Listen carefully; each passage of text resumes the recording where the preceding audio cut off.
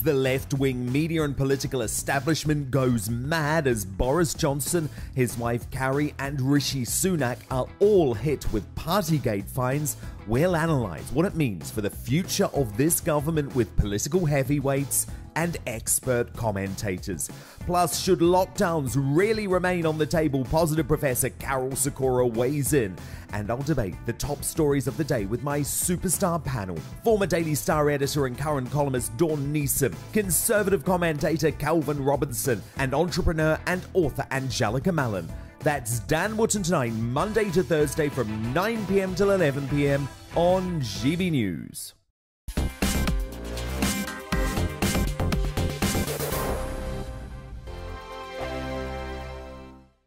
Hello, I'm Michelle Dewberry, and you can join me every weekday 6 till 7 on Jubes and Kerr. Me and my panel will get stuck right into the day's events, and I can tell you, in fact, I can warn you, expect some robust debates, some strong opinions and perspectives from both sides of the fence. It's about you at home as well. I love to read out all of your comments, or at least as many as I can. So join me, Michelle Dewberry, Monday to Friday, 6 till 7 on Jubes and Kerr. On radio, they call it the drive time slot, 4 p.m. until 6 p.m. as listeners head home. It's that part of the schedule when the dust of the day's events begin to clarify, and we try to make sense of it for you. Brazier is drive time for radio and TV. It's fast, it's punchy, it's opinionated, there's a Brazier angle and a little bit of levity. That's the question. That's two questions, actually. That's Brazier, Monday to Thursday, 4 till 6 on GB News. Hello, I'm Patrick Christie's. And I'm Mercy Moroki. Make sure that you join us Monday to Thursday, 10 a.m. until midday, right here on GB News for To The Point. We're not afraid to talk about the topics that matter to you or the big topics that always matter. We cover absolutely everything, from the breaking political stories of the day to law and order, what's going on in the channel. We're not afraid to hold people to account. We always make sure we include your views on our show. Indeed, if you're thinking it, you can guarantee that we're saying it. So make sure you join the conversation with us, 10 a.m. until midday, Monday to Thursday for To The Point on GB News. I'm Dan Wootton. Join me Monday to Thursday from 9 to 11 for the feistiest and most fun news debate on TV, where free speech reigns. I'll bring you a sharp take on the day's biggest stories, bombshell newsmaker interviews, and A-list guests.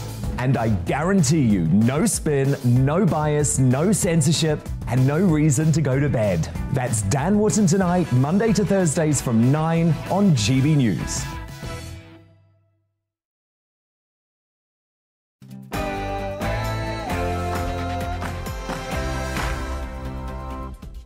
Hey, welcome along on tonight's Mark Steyn Show, live on your telly and on your wireless, simultaneously or even simultaneously. Leilani Dowding is here to talk about free speech and related matters. Because if you don't have the right to free expression, you can't argue for any of your other rights.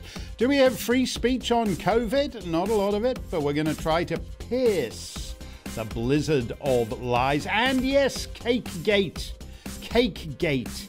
The guilty include the Prime Minister, who probably should have stayed in Kiev. It's a lot safer for him there than in London. And the Chancellor of the Exchequer, who's apparently some kind of American chappie, so he's probably fled jurisdiction by now. Plus, your thoughts live and in real time. Give me the full cake in the face on this issue. Slice it and dice it any way you like. Send them along by email. gbviews@gbnews.uk or via Twitter @gbnews. All that coming up after the news with Polly Middlehurst.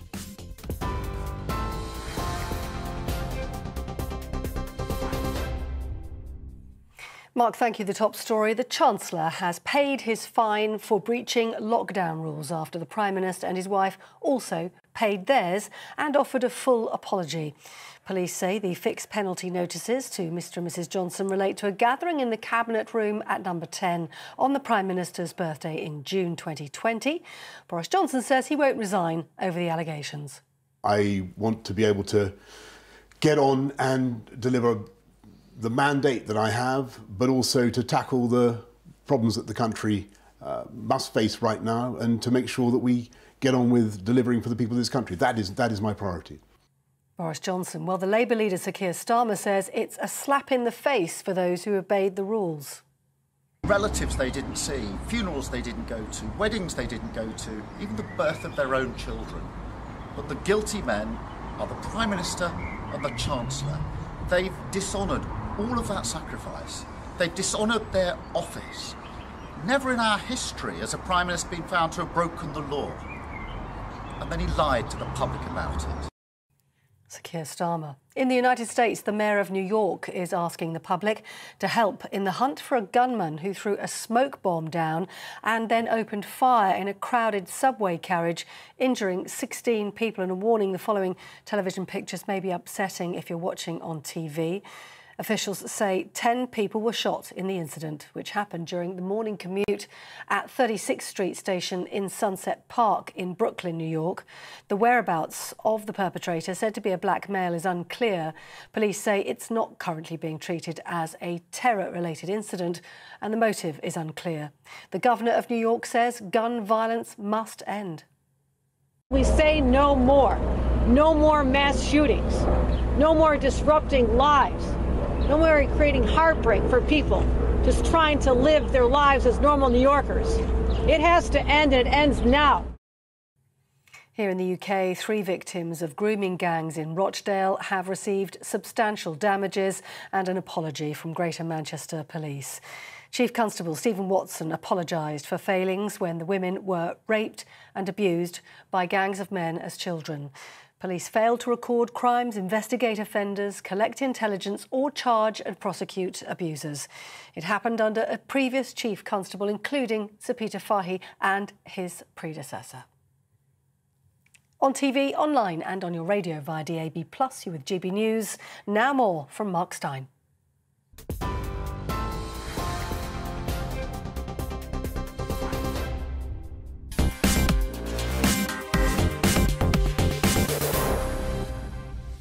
If you ever get invited to 10 Downing Street, perhaps to one of the many nightly knees-ups, and you ascend that famous staircase with its portraits of all the prime ministers in the nation's history, you might find it hard to remember what all these fellows are actually famous for as they go dancing by. Lord North, the Earl of Liverpool, Mr. Gladstone, the Marquess of Salisbury, but the spot at the top of the stairs where the portrait of the present occupant will one day hang will have a unique distinction. Boris Johnson is the first serving Prime Minister to have been found guilty of breaking the law and to have been sanctioned for it. It's been a hell of a ride with this guy, more than most high-wire acts in politics. He's been up, down, over in Ukraine for the weekend, sauntering the boulevards of Kiev as if it's a Cotswold village, with an insouciance, a sang-froid that was undoubtedly, undeniably impressive. Genuinely impressive, I would say. So he's been up, down, over, but is he out? We're going to get to the politics of it, which boils down to, as many wags have observed on their Twitter and Instagram feeds today, a choice between a party led by a man who doesn't know what a woman is and a party led by a man who doesn't know what a party is. As I said, we're going to get to that in a moment, but first, Parm Sandhu is with us. Parm is former Chief Superintendent at Scotland Yard and author of a tremendous book, by the way, Black and Blue. And we are always, Parm didn't believe I'd actually read this book, so I thought I'd produce my copy just to convince her. We're always glad to see Parm. Can we just clarify, if you will, the status of the Prime Minister? He's been slapped with a fixed penalty notice. Is that actually the same as a criminal conviction? Because if it is, that would be rather serious, wouldn't it? First of all, thank you for inviting me on the show tonight. Although he's got a fine and it is for criminal behaviour, the Prime Minister doesn't have to disclose that when he's applying for new jobs, should he apply for new jobs. So it is slightly different. But had he contested it and said, I'm not going to pay it and it's, I want to go to court, then it would have been a different matter. Then he would have got a proper, full criminal conviction. So there is a slight difference. But in relation to the actual fine, where he's paid it, that should really now be the end of the matter, because it is now the same with Mr. Sunak and also Mrs. Johnson as well. So that should be the end of the matter. But what I would say is that the police would not have issued these fines unless the evidence was so strong that they knew they were going to win it at court, and that's the only reason why they would issue the fines, knowing that they could prove them. So that's a very interesting point, Palm, because you're saying on the one hand, the Met would not have issued these fines because this is 2 years ago. It's right at the beginning of this COVID regime. They wouldn't have issued the fines unless the evidence was overwhelming. And we all assume that Johnson and Sunak and Mrs. Johnson all took the decision not to appeal this fine on the politics, that it would just have dragged it out. They'd have got a court date, they'd have gone into court. But you're actually suggesting that there was much greater peril for the Johnsons and Sunak, in that if a judge sitting in a courtroom had upheld this thing, then we would have a proper criminal conviction on them. And that's as likely to be why they didn't do it as the politics. First of all, Mark, there's no right of appeal. So when you get a ticket for one of these COVID breaches, you can't appeal it. There's only two options. One is to pay it, and the second one is to go to court and say that you're not guilty. So there is no right of appeal. So had they gone to court, that would have meant that the other 30 people who were at that party or that gathering, whatever you want to call it, they potentially could have been called to say, well, what did you see? Did you see the cake? Was there Prosecco? Was there a suitcase full of booze? It would have opened up the whole fiasco all over again. And as you say, it is 2 years ago. And we've had the suitcase saga. We've had the, is it a party? Bring your own booze. We've had the cakes. We've had the, was it a work meeting? Was it cheese and wine? So all of that would have come into that arena. In addition, we don't know if this is the only fine that they're going to get, because the Met Police are investigating 12 different gatherings. So this is only one that's been dealt with so far. There could be more. And Sue Gray was actually looking at 16. And also a reminder for your listeners and your viewers is that the Met Police were not going to investigate until Sue Gray presented them with 500 pieces of paper and 300 photographs. And that's when the Met Police then decided to investigate this. You mentioned these 30 people who are at the party. As far as we're aware, it's only the Prime Minister and his wife and the Chancellor of the Exchequer. And do we know whether everyone just gets fined, or is it only Ministers of the Crown? No, it should be the reaction and the treatment that people get should be the same, irrespective of who you are or what rank you hold or what position you hold in the country. So the other 30 people, if they were at that party, they would have been given fines unless they were sat at their desk observing what was going on around them, and have completely managed to, backpedal out of it. I would have expected the whole group to have got some sort of a fine. But as you've said, there are other incidents. And my sense of this is that this thing isn't over, and that they will be perhaps imposing additional fines for additional events as the months go by? My understanding is that for your first offence, so what would have happened on this occasion, there would have been a £200 fine. And if you pay it within 14 days, you pay £100. But then if you get a second fine, it doubles to £400. So potentially this could go into many thousands of pounds, depending on how many different gatherings individuals were at. And if you're one of the organisers, it can be, thousands of pounds. I think it's £10,000 for organising it. So the amounts will get larger and larger. It just depends on how much proof there is that individuals were at more than one of these functions, because we've all read the reports. There were many functions. So it's just a question of working out who was at those and how many people are going to get multiple fines, and with that, the increase in fines as well. Let me ask you this, with your police hat on. There's additional events and all the rest of it, and I understand, obviously, this is in a certain sense a political investigation. But if anybody else was accused of, say, holding 7 parties in the Shetland Islands or wherever, would they be fined party by party, or would the investigating officers look into the 7 different accusations and issue them one big fine when they were done? Each party or gathering has to be investigated separately because they're separate breaches. So it's like if you got parking tickets, you wouldn't lump in 7 different times that you were either speeding or did a U-turn or a right turn or something.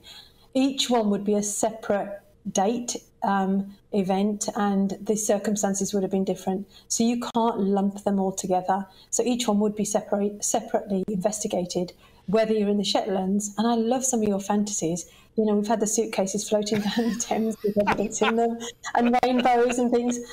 So if you are in the Shetlands, and are there any ponies around and things? Yes, it would be investigated in the same way, but the Met wouldn't be involved. There are people having parties in the Shetlands, Palm. You shouldn't dismiss it out of hand. We need to get some drones over outlying islands, and we'll see all the partying going on. So you're satisfied then? Just you're satisfied that this is granted that he's the Prime Minister and the other guy's the Chancellor, this is a fairly normal conduct of the investigation? I believe it is. The only differences have been where the politics have been at the front of what's happened was the reluctance, where there was that, I think it was about 7 or 8 weeks where the Commissioner did not want to investigate. She said, we do not investigate retrospective events. It has to be, no ambiguity. And there was that little bit of a delay there. And in relation to the fines being issued now, I'm sure that it's not a junior member of the team who is issuing those fines and giving that authority. That would go right to the top to make sure that the case is done properly. So I can't see the temporary commissioner now not knowing about who's going to get these fines, because it is, you would not want to be that person knocking on the Prime Minister's door saying, here you go, here's your sheet of paper, can you pay this please? You wouldn't want to be that. And if that wasn't 100%, you absolutely would not want to be part of that organisation. Well, as you said, it's now an acting commissioner, because the commissioner who began this investigation has now become retrospective, as you put it herself. Thank you very much, Palm. We always appreciate nailing down all the fine print on these things, particularly when we're dealing with something as unique as this. As I said, we go back a long way to Sir Robert Walpole, and no one, I don't know what taste he had in cakes, but he was never fined for his taste in cakes. Let me know what you think. GB Views at GBNews.uk. You can Twitter me at GBNews. This story is salience only because of the restraints these convicted cake eaters imposed on the uncaked masses from Bognor to Belfast. Toby Young is the founder of the Daily Sceptic website and of the Free Speech Union. He's known Boris Johnson since Oxford, and he had a terrific tweet just an hour or so ago. If you're a lockdown skeptic, Boris's fine for breaking lockdown laws is the strongest reason to keep him in office. Why? Because it makes it politically impossible for him to impose another lockdown. Toby Young joins us now. That actually has a ruthless logic to it, because your issue all along has been that these laws were unnecessary. Boris Johnson's cavorting and frolicking actually makes the point that he didn't think they were necessary. Sunak didn't think they were necessary. Mrs. Johnson didn't think they were necessary. And that's really the issue here for you, isn't it? Yes, I think I've been a lockdown skeptic all along, and I think the evidence now that lockdowns do far more harm than good is pretty overwhelming. There was recently, just today, or a couple of days ago anyway, a report from the National Bureau of Economic Research, which looked at the impact of lockdowns across every US state. And they looked at the impact on COVID mortality, on education, and on the economy. And they produced a composite score for each state and ranked them from 1 to 50. And the states which did the best, not surprisingly, in the top 10 are states like Florida, Utah, Nebraska, New Hampshire. The states that did the worst, according to this composite score, are California, New York, New Jersey, the District of Columbia, Illinois. And one of the things that these researchers found, and they included a professor of economics from the University of Chicago, was that there was really no relationship between the severity of lockdown measures, the length of lockdowns imposed, and COVID mortality. There's no signal in that noise, either positive or negative. The number of COVID deaths per 100,000 were about the same in California as they were in Florida, even though California had one of the most severe lockdowns in the United States and Florida one of the least severe. So it's pretty clear that lockdowns exact appalling costs, economic costs, costs in terms of mental health, costs in terms of lost days in school by children, and have no impact, no discernible impact on reducing COVID mortality. But that's a message that the politicians are very reluctant to absorb. They don't want to admit that they made a mistake. They don't want to be punished at forthcoming elections because they made this dreadful, catastrophic error. So we have to look for other ways to try and restrain them. And I think in this is actually a great way of restraining Boris. I mean, to give him his due, he did lift all restrictions on Freedom Day last July. He came under enormous pressure to reimpose them over Christmas and resisted. And he now has, announced that he's embracing this living with COVID strategy. But the other day he did say, I'm not going to rule out imposing another lockdown. Well, I think now he has to rule it out because it would just be politically impossible for him to again ask the population of Britain to observe laws that he himself, the police have concluded, broke. That would be politically impossible for him to do. And I think that's a reason for keeping him in office. If he was replaced by Jeremy Hunt, even Michael Gove, the drumbeat for another lockdown is now becoming quite deafening from all the usual suspects, Independent Sage, NHS Panjandrums, the NHS Confederation, and so on and so forth. Someone like Jeremy Hunt or Michael Gove would have us all locked down again tomorrow. Boris can't do that because it would just be politically impossible. Well, why doesn't he go full lockdown repentant then and announce and say, I shouldn't have had the party and I paid my fine, but I think actually we should return all the fines we took from ordinary citizens who were fined for sitting on a park bench too long, who were fined for having two people round to their house to sit in the garden. Why all that was rubbish? There's no science behind it. Why doesn't he just announce, I was wrong, I've had my Damascus moment, and I'm going to order the police authorities to refund all that? Well, good point, Mark. We've been promoting a petition on thedailyskeptic.org suggesting exactly that the fines should all be returned to the people that were made to pay them, and all ongoing cases against people who breached COVID restrictions should be dropped. I don't imagine that is the position Boris Johnson will adopt. I think it would be too much of a humiliation for him to say, actually, I just got this wrong. It was wrong to lock down. I should have stuck to my guns, stuck to my more libertarian instincts, resisted the overwhelming pressure, and acknowledge now that the cure was far worse than the disease. The lost days of school, the economic hardship, the closure of high street businesses, all of that was completely unnecessary. I think it would be politically very difficult for him to admit all that now. So the best we can hope for, I think, is that he effectively has his hands tied and cannot ever again, at least under his premiership, impose another lockdown. Well, I think we ought to demand a little more of him, because your tweet makes the most basic point, which is that Joe Biden or Emmanuel Macron or Jacinda Trudeau or any of the rest of them are not in a position to be able to say, we screwed you over for the last 2 years. It was a huge mistake to do so, and we're not going to. We apologise for it, and we're not going to do it again. But Boris is actually in a position to do this precisely because he is a lockdown sinner.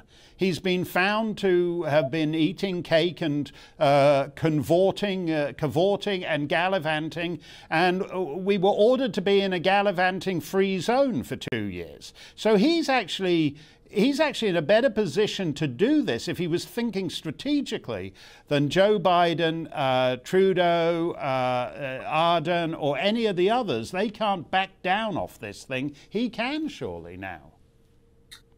Yes, but I think it, unfortunately, even if that would be in his long-term strategic interests, and I do think that people who don't apologise for the colossal policy mistake will be punished at the next elections when they face re-election.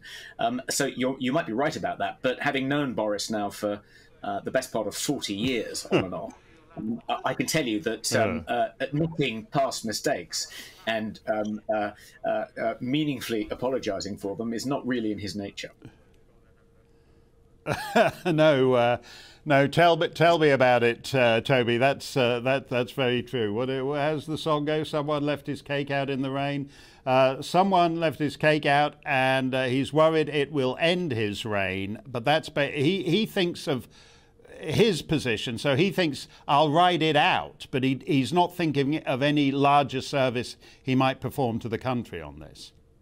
Yes, I mean, I think it was one of his teachers at Eton who said that Boris's problem was that he didn't think the rules applied to him, and subsequently, I think he said, kind of echoing this comment, that his policy on cake was having it and eating it. And I think that's still his policy on cake and almost everything else. But I think he's going to have to amend that now to say, my policy on cake is having it, eating it, and if necessary, paying the fine. Yeah. That's right. But you make a fascinating point. If you don't want lockdown back, this is the Prime Minister to keep in office. Thank you very much, Toby Young. Do check out the Daily Skeptic. I do every morning and always find something in there that is well worth my time. Up next, your take on the cake. Plus, Natalie Winters and Leilani Dowding. All coming up, all straight ahead. Don't go anywhere.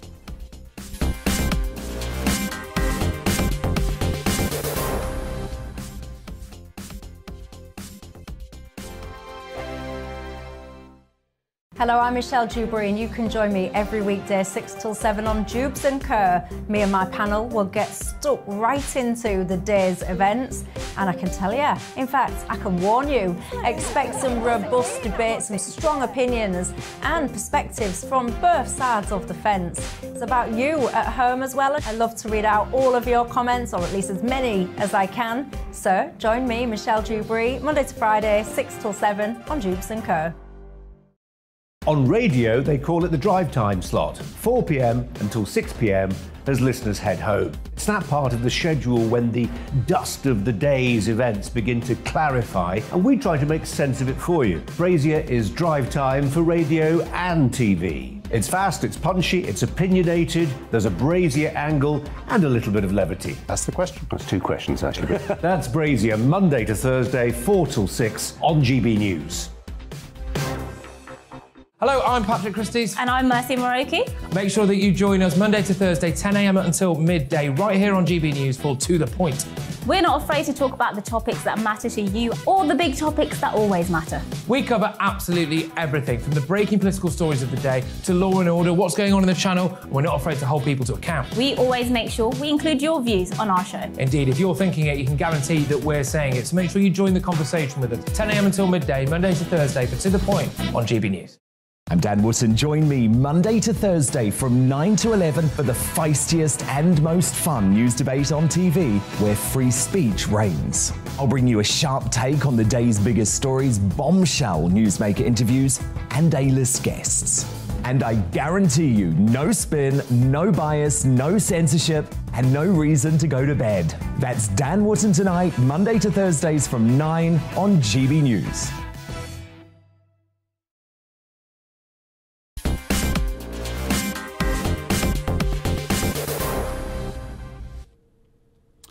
Breaking news, the Chancellor of the Exchequer, that American chappie we've been talking about, he's now issued an apology, not for being an American, but for the cake business.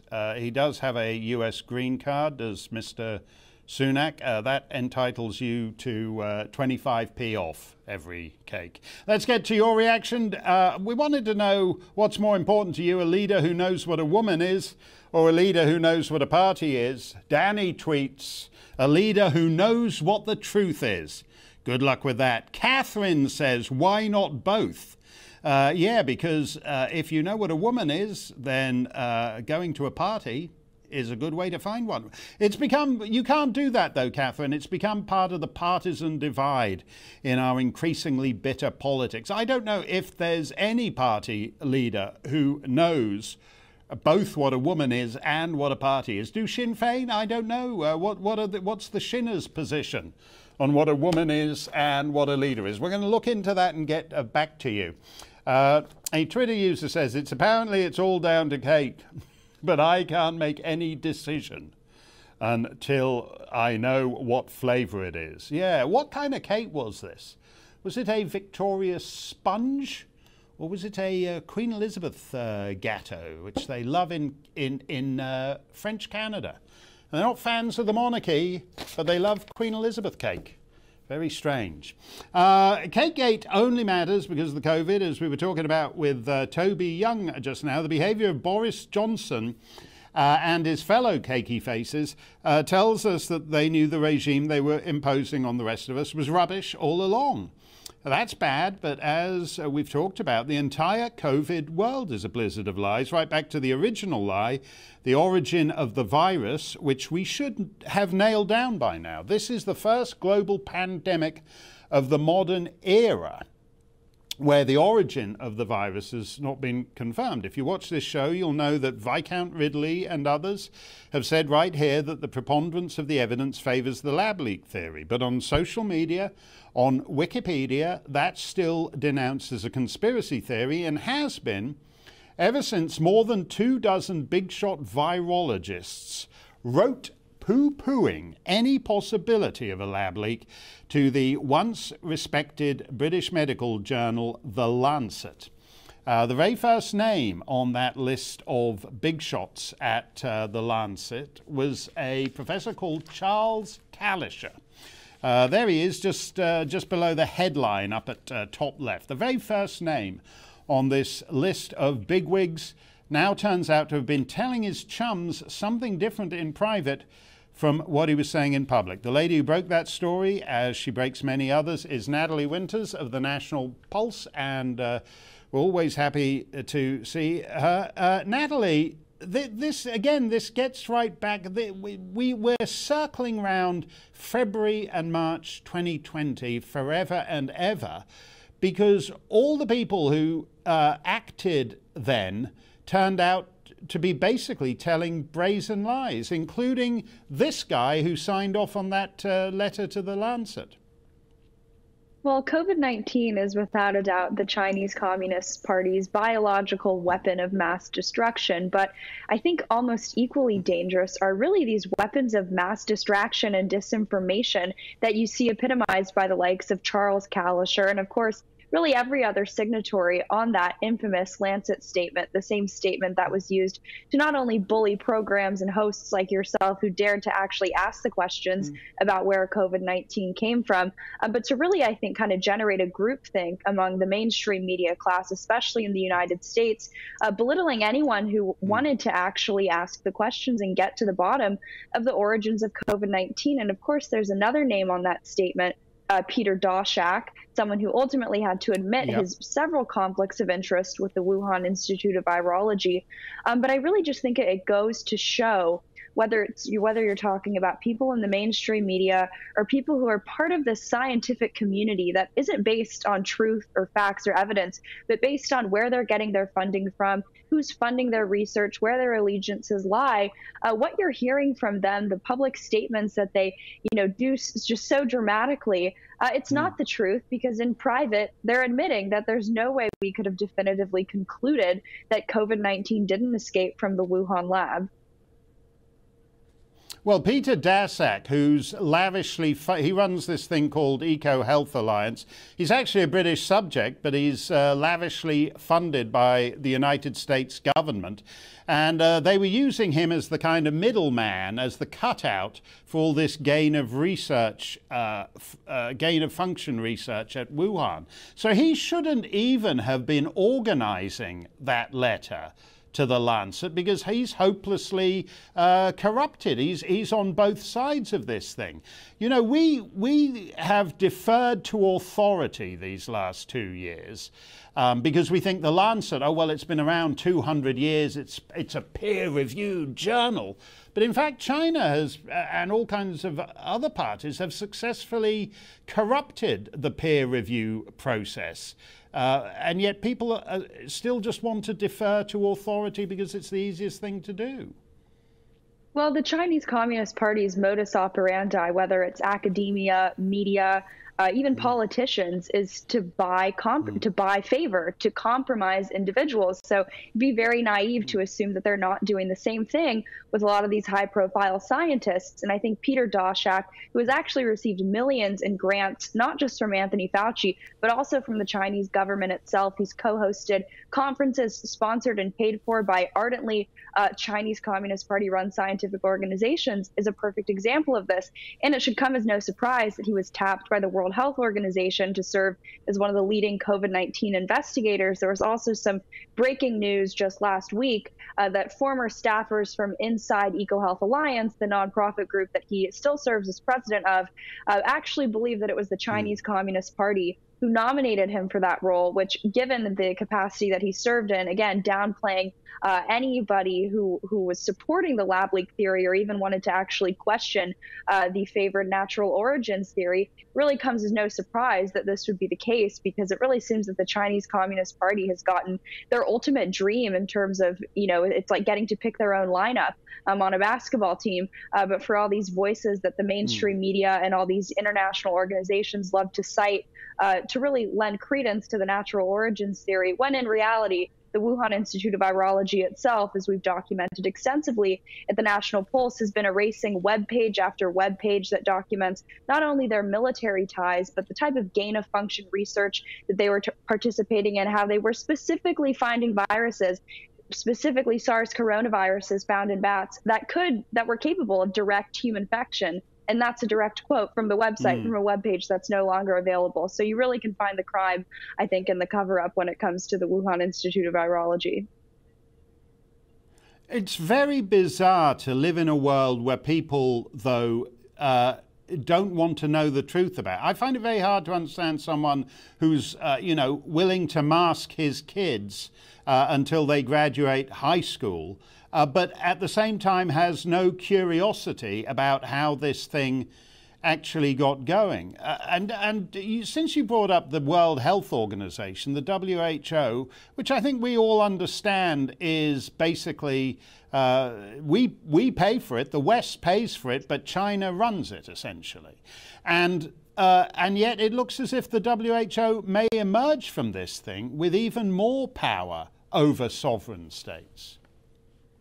Well, that's the funniest thing about COVID-19, is that you think that the virus itself would have really been a death knell for all of these people who repeatedly insist that we need more scientific collaboration with China, with any regime. Frankly, even Ukraine, that story broke just a few weeks ago. But I think we've seen time and time again, like you said, how many years are we into this pandemic? We still don't really know anything about the true origins of the virus. But it's a perfect example how, despite the millions, tens of millions of U.S. taxpayer dollars that we shipped overseas to these Chinese Communist Party-run labs, we've been given absolutely no transparency, no insight into where the virus came from. And the same goes with the World Health Organization. They only seem to be doubling down, trying to demand and really stipulate what vaccine policies should be for every country. But it's beyond me why these scientists who ostensibly have children are so willing to just accept the mask mandates, the lockdowns, really just giving away any sense of their freedom and liberty to peddle the Chinese Communist Party's line. But I think when you understand the way that the Chinese Communist Party works, the millions of dollars that they, and frankly billions, that they use for political warfare to compromise the elites of the top of society, it's a trickle-down effect, and these people fall in line and they parrot the lines really of the American elite ruling class, which I think anyone who's looking around right now, all the way to 1600 Pennsylvania Avenue, even without Hunter Biden's hard drive, you can see are truly bought and paid for by the Chinese Communist Party. In a strange way, though, you expect them to buy up powerful politicians. It's slightly weird that just a bunch of rinky-dink, no-name specialists in a field like virology are so prepared to sign on to an obvious act of propaganda, which is what Peter Daszak's round-robin letter to the Lancet was. We always appreciate hearing what you have to say about these things, Natalie. Great work. You can read Natalie's work in the National Pulse, and you will read stories there that for some reason the big daily newspapers don't want to talk about. And we need the truth about what has been done to the world these last 2 years, because that's the only way to stop it happening again. Stump the Steins coming up. Ask me anything. GB Views at gbnews.uk. Oh, and the one and only Leilani Dowding. That's next. Don't touch that dial.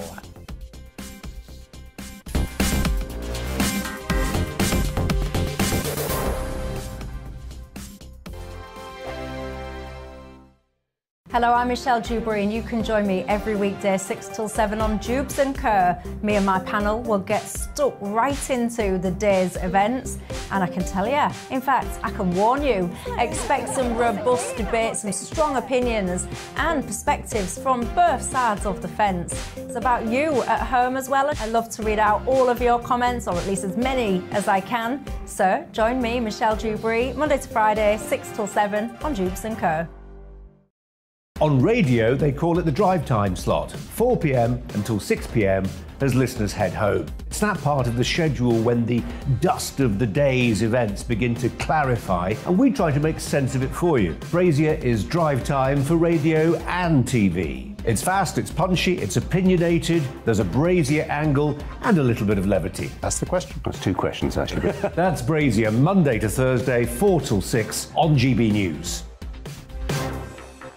Hello, I'm Patrick Christie's. And I'm Mercy Moroki. Make sure that you join us Monday to Thursday, 10 a.m. until midday, right here on GB News for To The Point. We're not afraid to talk about the topics that matter to you, or the big topics that always matter. We cover absolutely everything, from the breaking political stories of the day to law and order, what's going on in the channel. We're not afraid to hold people to account. We always make sure we include your views on our show. Indeed, if you're thinking it, you can guarantee that we're saying it. So make sure you join the conversation with us, 10 a.m. until midday, Monday to Thursday, for To The Point on GB News. I'm Dan Wootton. Join me Monday to Thursday from 9 to 11 for the feistiest and most fun news debate on TV, where free speech reigns. I'll bring you a sharp take on the day's biggest stories, bombshell newsmaker interviews, and A-list guests. And I guarantee you, no spin, no bias, no censorship, and no reason to go to bed. That's Dan Wootton Tonight, Monday to Thursdays from 9 on GB News. Coming up on Dan Wootton Tonight, as the left-wing media and political establishment goes mad as Boris Johnson, his wife Carrie and Rishi Sunak are all hit with Partygate fines, we'll analyse what it means for the future of this government with political heavyweights and expert commentators. Plus, should lockdowns really remain on the table? Positive Professor Carol Sikora weighs in, and I'll debate the top stories of the day with my superstar panel. Former Daily Star editor and current columnist Dawn Neeson, conservative commentator Calvin Robinson, and entrepreneur and author Angelica Mallon. That's Dan Wootton Tonight, Monday to Thursday from 9 p.m. till 11 p.m. on GB News.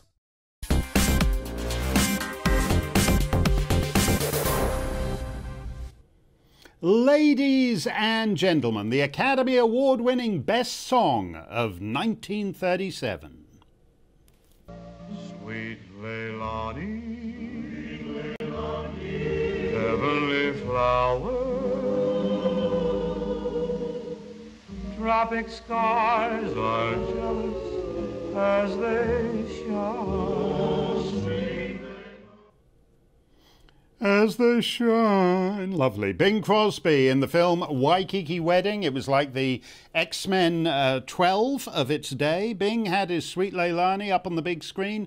But for those of us who have to labour in the humdrum real world, there was a definite dearth of Leilanis until my next guest came along. She's the only Leilani in the history of the Balkans ever to set foot in Bosnia and Kosovo. Maybe they wouldn't have turned out the way history led them to go if they'd had more Leilanis on the ground. She was there to boost the morale of British troops. She set her own reality TV show, her own clothing line. She was a celebrated Page 3 girl. Back in the long-lost days when even Keir Starmer knew what a woman was. It's a pleasure to welcome Leilani Dowding. Leilani, before we get to all the other stuff, you were the subject of a fairly vigorous attempt to get you bounced from Instagram just the other day. What had you done to merit this attempt to cancel you?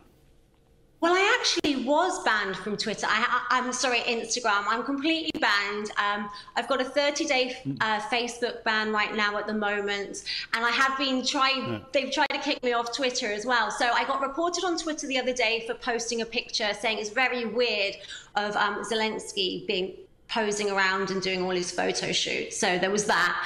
I got a 30-day ban on Facebook for questioning why it's taxpayers' money that's going to go and pay the vaccine damages rather than the big pharma companies who have made billions and billions out of this vaccine. Why are our government, with our money, paying for vaccine damages? And then I got another Facebook ban for questioning why there's a $53 million lawsuit against a horse vaccine, not even a human vaccine. So it's like, I can't speak about vaccines at all. And Instagram, I got wiped off for being against lockdowns and mandates. As well as it's talking about very so. Yeah, so just to get, so the mandate thing is you've got taxpayers have no choice about whether they have to take these things or not. But if it kills somebody, then the taxpayer also has to pay to compensate the person who is getting. You've become. Do you feel you've become controversial, or are you slightly surprised that things you say rile people enough to want to get you expunged from public life entirely? I am surprised because I think it's pretty normal to ask questions. Why can't we ask questions? That's all I do. Why is Zelensky posing and taking photo shoots all the time? Why can't we talk about vaccine safety and vaccine efficacy? Why were we locked down? You know, all of these questions, they should not be controversial. Why are women, why are biological males in women's sports? I don't think they're stupid questions to be asking. Well, let me just pick that one up, Leilani, because it seems almost ludicrous now that if you ask people outside the House of Commons what a woman is, as a GBNews reporter did the other day, they all flee in terror. At the Australian Ministry of Health, they're unable to say what a woman is.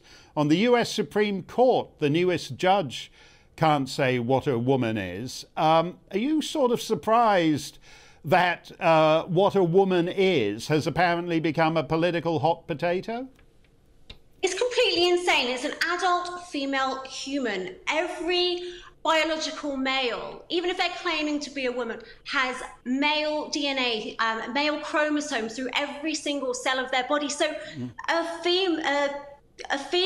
woman is an adult human female. And why can't Keir Starmer, Rishi Sunak and all the rest of them say that?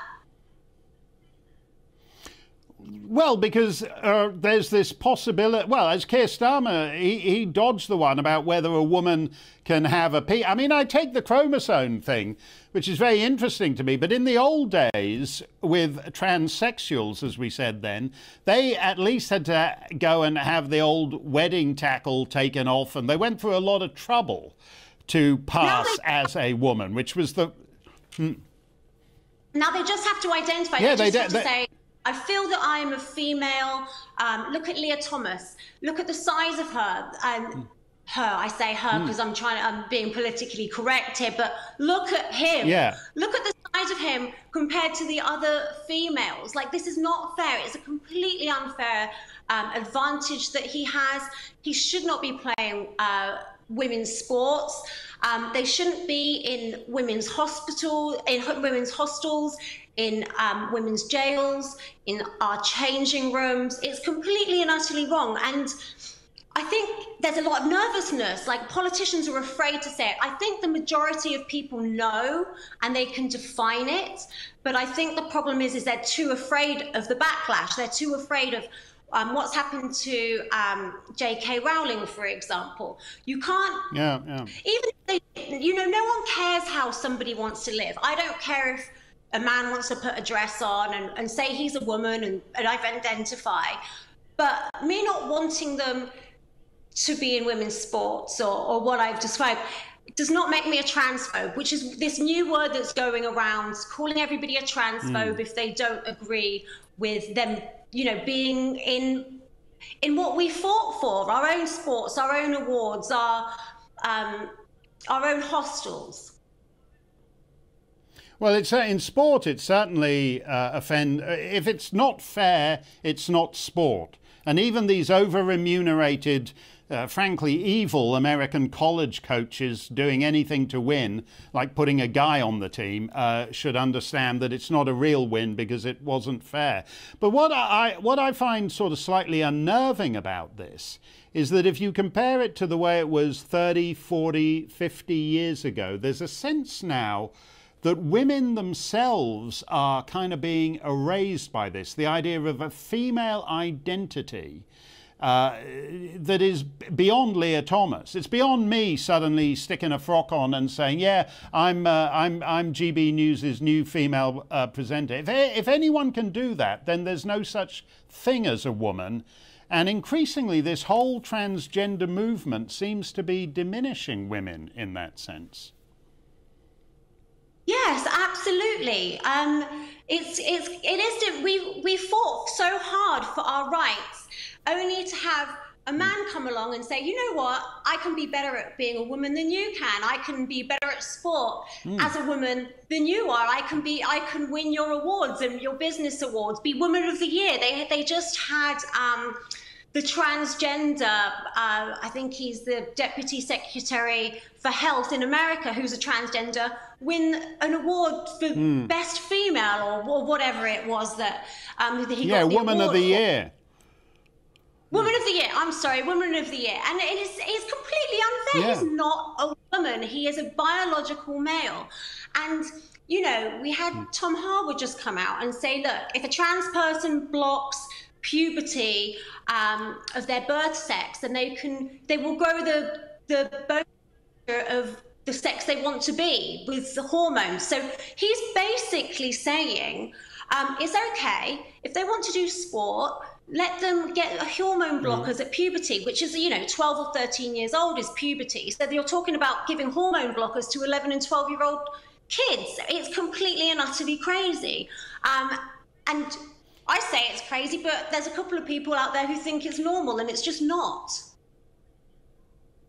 Speaking of Instagram, I saw like an amazing thing it was a horrifying thing on Instagram now, saluting the courage of adolescent girls as they're entering puberty. So these girls are, 14, 15, whatever, and they've had their breasts removed and they're all showing their scars and the different, and they're hailing the courage of these girls These girls, if they change their mind, they'll never get those breasts back. And in many cases, they're now going to be infertile. They'll never be able to have children.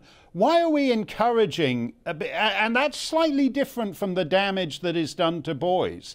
The damage to young girls, 11, 12, 13, 14, they're all posing there on TikTok and whatever with their scars from where their breasts have been removed. This is tragic, isn't it?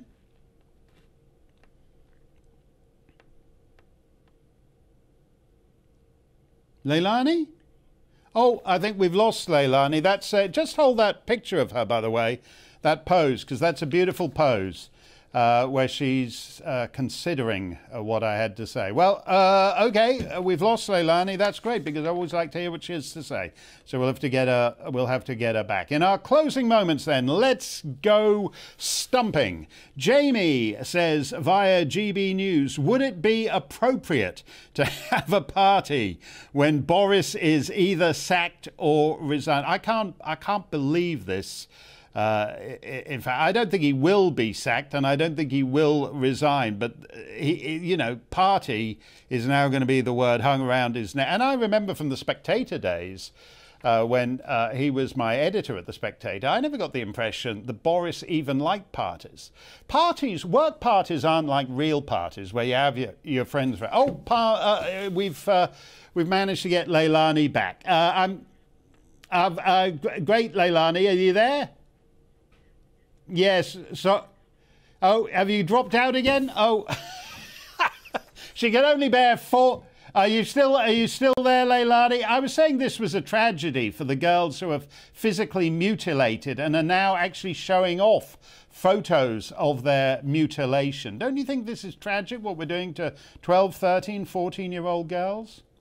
Absolutely, it's absolutely horrific. So I think I saw the former actress Ellen Page, who's now calls herself Elliot Page, the same thing, and she was hailed by the BBC and the Daily Mail as brave, as showing off her scars, and it is completely and it's mutilating young girls who already could be a little bit insecure about growing breasts, and puberty is a rough time for some girls, and things are changing.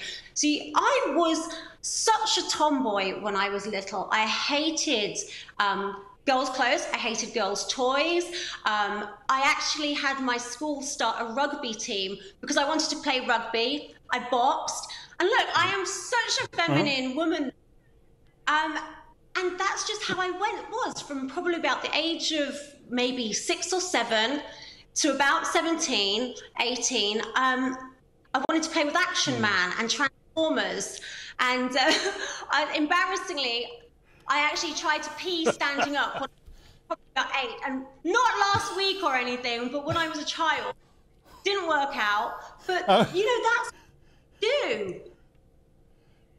But you know something, Leilani, if you'd been my little girl and I'd taken you along to the doctor now and said, oh, my daughter, she likes to pee standing up and she plays with Transformers and she wears boy clothes, they would have put you on puberty blockers and said, oh, well, obviously Leilani will have to change her name to Lionel and she wants to be a boy. So we're going to, that's what's worrying. And if the parents say, well, I don't know about that, it might just be a phase she's going through, then all the doctors and social services say, oh, well, you've got to be have your kid taken away from you because you're transphobic. Absolutely, and that's what's terrifying. In 20 years ago, sorry, 40, I'm 43 now, 40 years ago, 35 years, it was called being a tomboy. It was just being a tomboy, and girls would sometimes, sort of grow out of it. Sometimes they would be a little more butch or whatever, but it wasn't that you had to change and identify as a man. We're going to have to leave it there, Leilani. Thank you. I'm so glad they didn't turn you into a boy. Dan Wootton is here to titillate your Tuesday as no one else can. Stay safe, stay free. Hello again, I'm Aidan McGivern from the Met Office. Warmer and brighter weather is on the way for the Easter weekend, but for the next 24 hours we'll see further outbreaks of rain moving north before clearing, showers breaking out elsewhere, and a lot of cloud, particularly overnight. At the moment, low pressure sits to the southwest of the UK. That's been drawing up some warm weather across southern parts of the country, but also bands of rain, and there's one band in particular that is going to persist across much of Scotland, Northern Ireland, parts of Northern England overnight, whilst showers continue for Western England as well as Wales. Elsewhere, some clear spells and mostly dry towards the east of England, the far northwest of Scotland, but whether you've got the cloud or the clear spells, it's going to be a frost-free start, a mild start to Wednesday, but a fairly gloomy start. You can see the extent of the cloud, a lot of low cloud, mist and hill as well as coastal fog to wake up to. And it's a slow start really, with that cloud continuing until lunchtime in many places. Eventually it lifts and breaks, so the skies do brighten up. The rain in the northeast also starts to peel away. And away from the northeast, where it stays on the cool side, temperatures fairly widely up to 15 to 18 Celsius, with the potential for 22 Celsius somewhere around.